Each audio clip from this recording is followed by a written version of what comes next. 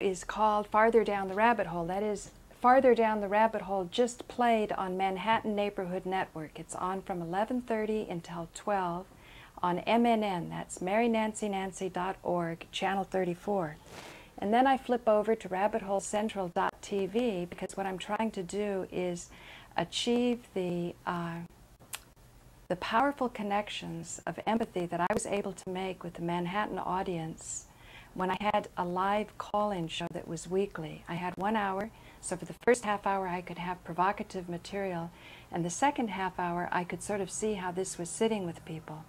Initially, I got those sort of spiritual, good-hearted types that were following my show very carefully and would give me a whole lot of slack. You know, in other words, they weren't the disagreeable types. Later on, what happened, I started to get the punk callers, people that were just calling in for the sake of making fun of what I was doing. And then I discovered many, many months of taking this material and putting it onto Howard Stern. So in a certain way, even over and above the notoriety that I got from that happening, what I had was people calling in who really weren't that interested in what I was talking about, but had to pay enough attention in order to sort of set me up right so that the result would be funny.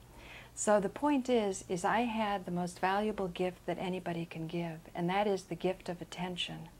And so I would say those calls, in retrospect, were probably the best thing that ever happened to me, and not because of the notoriety or the fame that I got later on the internet. Now, today or yesterday, there's been another interesting breakthrough that's happened, and that is I found out that I am chapter 11 in a series called 9/11 Smooth Operators. So let me see if I can swing you over to, oh, by the way, this is Binary Economics, a book by Robert Ashford. And every Sunday, well, at least last Sunday and next Sunday at 3 o'clock, he calls in to rabbitholecentral.tv and we stream. And I'm going to record it and then post it on YouTube. And by the way, if YouTube throws me off, then I'm going to definitely have to go full steam ahead on paulagloria.com. I haven't really carved out that space properly yet, but it may get fast-tracked because a lot of sites are coming down at an alarming rate on YouTube that have to do with the 9/11 TV fakery, showing that 9/11 was more a media job to galvanize our feelings to go to war. But in any case, we are going to have an opportunity to talk with Robert Ashford about binary economics, which is capital distribution versus distribution of wealth through jobs, because jobs accounts for very little of our wealth. Therefore, we should start looking at what accounts for most of it, which is capital. And that will be at the seed when we've solved this problem of economic distribution through capital. A lot of our other problems will go away. So now what I want to do is go over here and show you 9/11 Smooth Operator, Paula Gloria.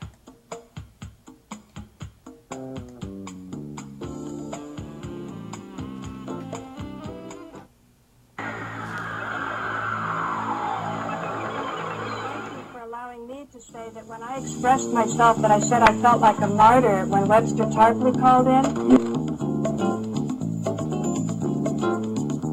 That those who have sort of made a commitment in their life, that I want to know more.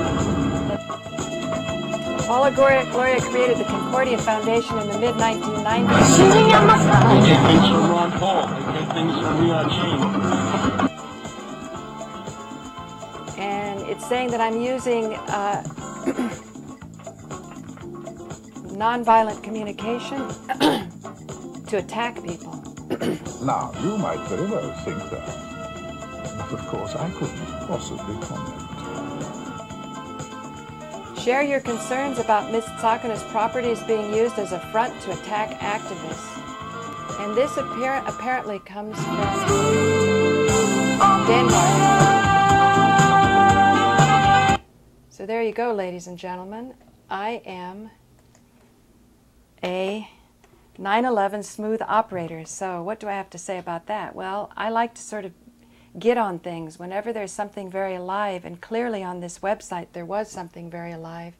I think one of my big concerns is that they wanted to go tell people to gripe to to Bruce Steinfeld, who is the owner of Bit by Bit, and he has been good enough to host my website for so long, so I was feeling a little bit, I can't pull it up right. I was feeling protective about that. Now, the reason I like to make my process transparent is that I want to put it out, the things I do right and the things that I do wrong. But when I put it out and I get feedback about the things I do wrong, and if I can take that into account, if it makes sense to me and I come across more effectively as a result, I also have the hope that whoever watches this and watches this whole process isn't just watching it as entertainment, but this is actually a type of place where you can acquire knowledge, a school in that respect. It's a school where we're learning as a result of all of us working together and transcending limited viewpoints to get to unlimited viewpoints or more effective viewpoints. So in other words, if I'm at all effective, then I hope you use what you have learned about those aspects that are most effective. And if I'm not, then you avoid those aspects that are not effective. But that you go out and you do something to change your life and to bring your life into a place that brings more satisfaction to you and those around you. So for me to do something like that, I felt that I should go deeply into what the issues were that he had. And what the issues were that he had, what was most alive to this person, is that Nico Haupt had said plain huggers are pedophiles. And he said this is a violent label, this is not nonviolent communication, and I could, I understood what he meant. Now, from the point of view of art and energy, when I looked at Nico Haupt's work, for the aliveness that he had in it, I couldn't say that I disagreed with it. Now, I didn't search it down specifically whether all those people who were blocking certain aspects of the research on 9/11 truth are pedophiles or not. I didn't do it. But now that this person has called it to my attention, I do want to start doing it to see if an intuition that an artist had may have something to it. So I wrote a letter, and I'll read it to you right now. Well, actually, I couldn't find that letter because it was in my sent box, and I just found out in YouTube, the last letter that you sent is buried in the bottom of the heap. So it took me a long time to plow through, and I had to throw out 6 months worth of sent letters to get to it. So I will do that because this person profoundly misunderstood what I said, and here's his response. And this goes to a guy named Anthony Lawson, because that's who the person was saying I was a smooth operator and undermining. He goes, I can't think why you would want to share this with me, but I can relate that a schoolmaster tried to abuse someone very close to me when he was very young, and the lasting impression that gave him was anything but good. Your lofty words hide your utter self-centeredness. You might as well claim that if killing people can enhance your own body's potential, then that is acceptable. Underage children are unable to decide whether they should participate in such activities with older people, and their rights must take precedence over anything else, including the possibility that someone like you, using children to enhance their sexuality, can achieve an hour-long orgasm. Any reply will not be read. Oh dear, this went off. Hang on.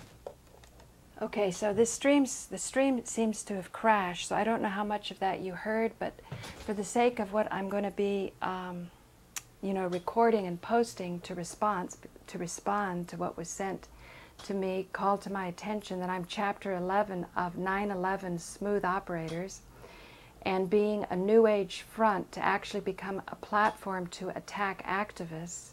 I want to say that I searched out what was most alive in that, and what was most alive were allegations of pedophilia. So I will say that the letter that I had sent was misunderstood profoundly.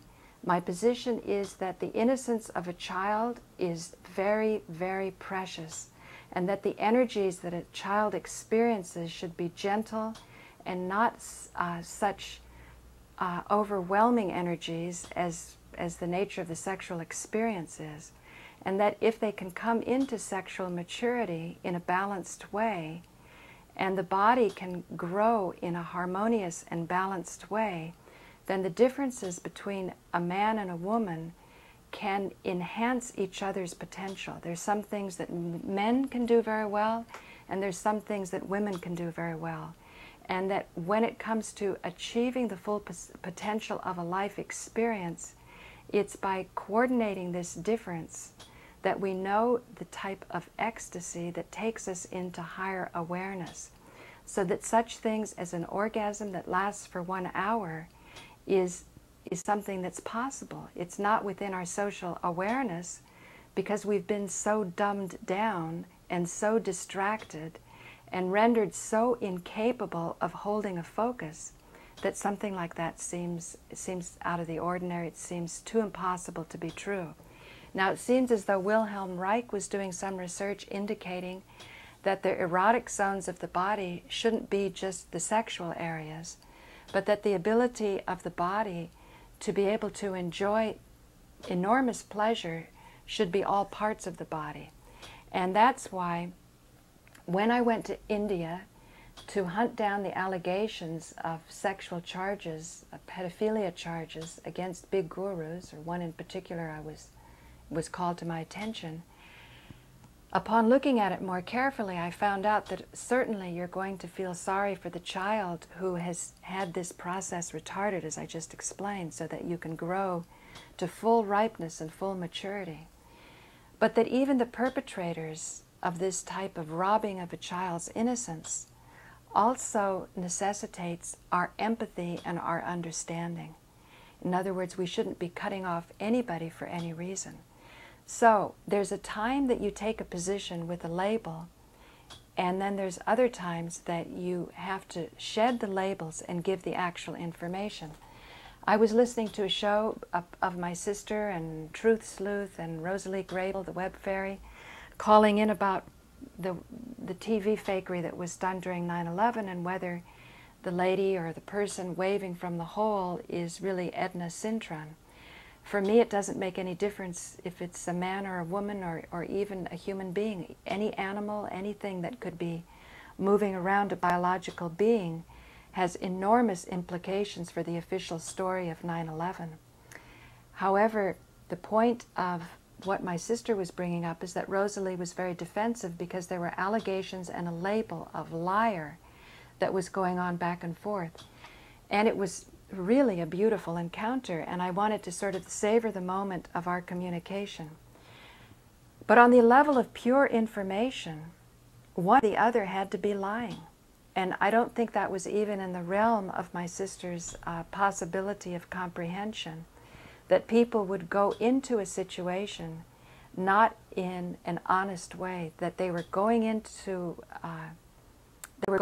deceive. So if somebody's going in to deceive, then you're going to cut them a lot of slack, you're going to keep the empathy going, but at a certain point, you have to determine what the facts really are. And so I'm going to just end this on that note. I'm going to create a short little clip, and then I will answer the video that was pointed out to me. 9/11 Smooth Operators, Chapter 11, Paula, Gloria, ... no comment. That was the title. So if anybody's out there, you can call me now, but I think I'm going to be stopping the tapes.